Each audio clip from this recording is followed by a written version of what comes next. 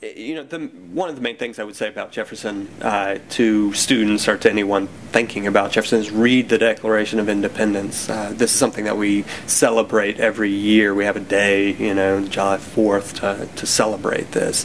And it's rare that anyone reads this. Whenever I talk to students, when's the last time you read the Declaration of Independence? If ever, it's elementary school or something like that.